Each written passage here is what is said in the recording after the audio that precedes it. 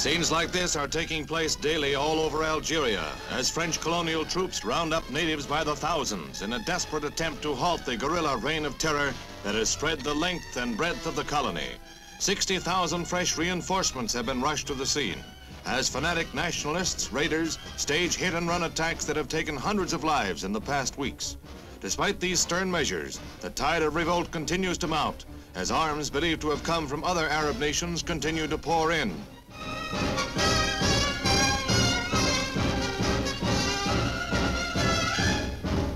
These are some of the scenes left in the wake of the raiders, who strike with lightning speed and vanish into mountain retreats to await their chance for future forays.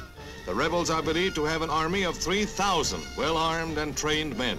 Literally hundreds of farms have been put to the torch as the rebels make an all-out drive to force the French into granting independence, a move France adamantly refuses to make.